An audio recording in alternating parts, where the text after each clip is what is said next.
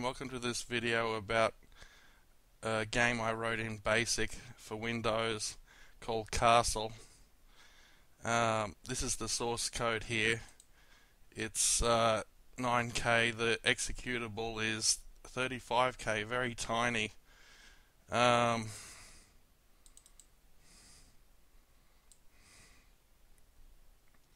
So this is the source code. At the top we see, sorry, let me just get this in frame, a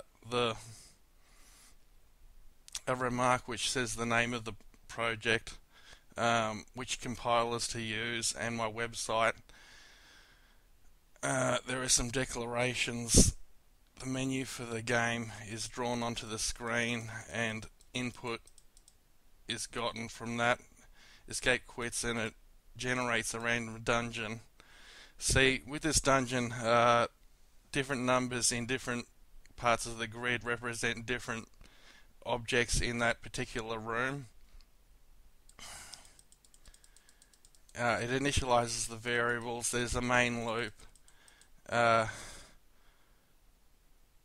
Object X, for example, is the position in terms of horizontal where the object is in the room. Color that chooses a color for the text in the console.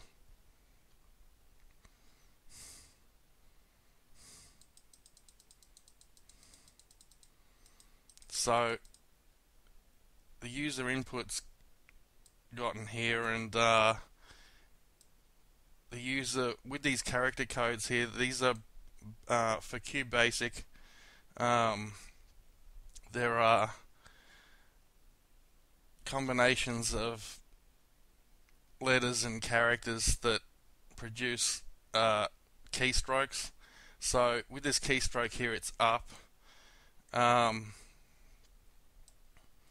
There's some source code for the up, and it says collision detection here. That's because they collide with objects. And here's the code for down, left, right, key. With these are objects. The key is represented by a K, and if they happen to cross paths with it, this code here is executed. See, the code is read from top to bottom, but there are control of the flow of there's control of the flow of the program that changes things back and forth, but you get used to that if you're a programmer. This is the end, which has been randomly placed. A chest which contains items, so it can contain potion, armor, knife, and it uses keys to get into the chest. There's money, which is represented by GP. See, there's the old Advanced Dungeons and Dragons notation for GP and HP, gold pieces and hit points.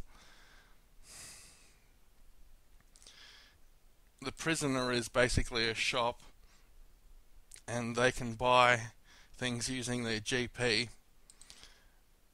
and if they don't have enough money, it says insufficient funds, which, you know, I didn't mean it to be a joke, but I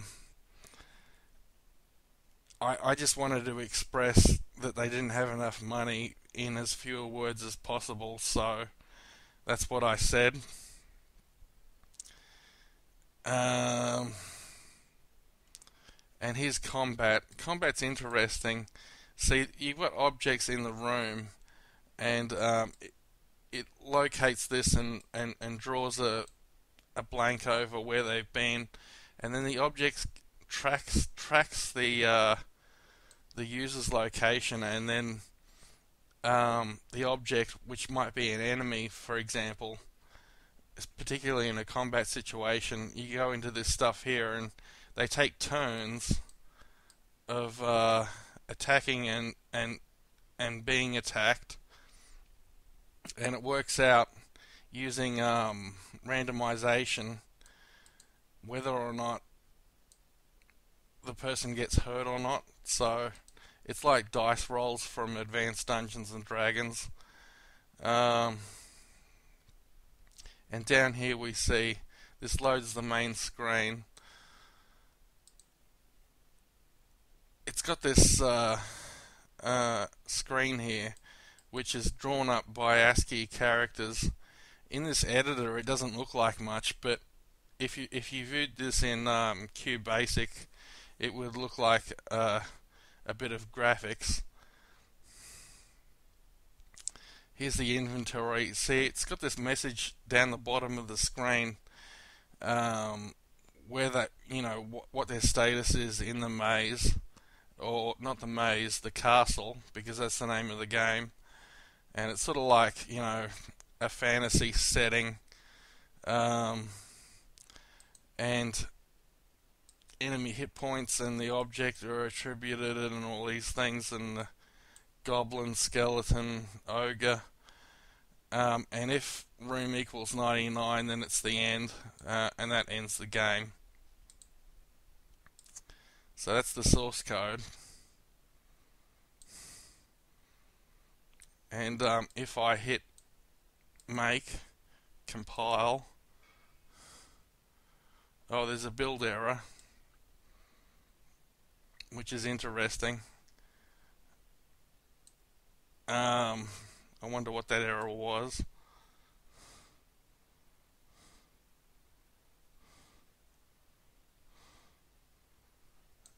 It might have something to do with the way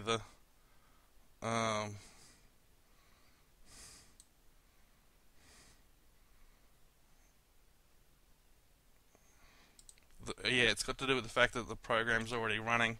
So sorry about that. Yeah. So we hit make, compile, and then make done. See, what we're doing is we're turning the source code into binaries. So binaries are things that can be natively understood by the computer. So here's the executable that we just produced. It's 35 kilobytes, which is tiny. And that's probably a good thing, but in this case it's probably, just a result of using BASIC as the programming language.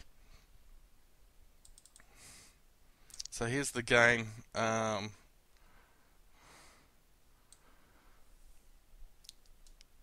This is the title screen. In-game, use arrows to move. So if I press a key, it'll start me off, and it started me off next to an ogre, which is bad news for me because I'll probably get into a fight. So you can see the ogre is represented by this smiley face, and it says you attack the ogre. If I press space, the ogre attacks. You attack the ogre attacks, my hit points is coming down, and I've been killed. But I'll try again. This time it started me off next to a goblin. The goblin attacks. See, these things here, these are ASCII characters, and in Windows Console, ASCII is supported to an extent. But sometimes the characters turn out looking a bit different to how you expect them to. So the goblin's attacking me. My hit points are coming down. I killed the goblin. Okay, so here's a prisoner. I've got 1 gold piece, so if I go in here and I try to buy a potion, it says insufficient funds, 1 gold piece. Okay, there's an enemy there. I'm just going to avoid him.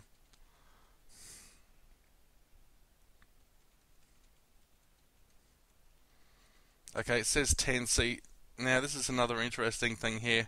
This is a 10 by 10 grid, so X is 10, which means that if I press up against this wall, I can't go through it. But if I go to the left, it comes back in that.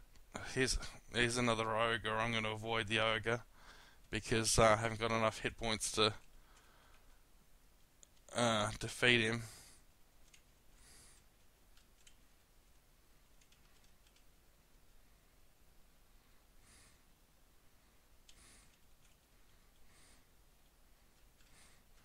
Okay, so I'm sort of cowering around here. I've been killed again. We'll try again. Okay, this time I've got a bit of good luck here because the objects in the room are randomly generated. I've got some money next to me, which is good. I'll take that. Here's a chest. The chest is locked. I need a key to get into that.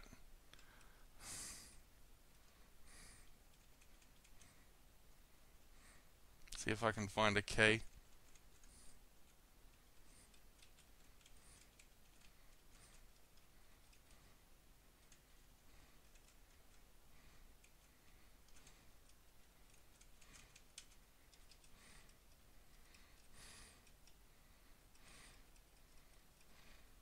Some more money.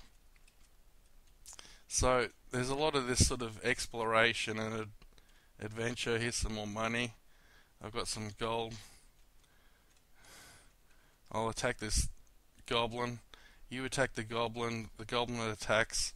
Hit points reduced. Okay, there's a key. So if I get the key and I run back the way that I came,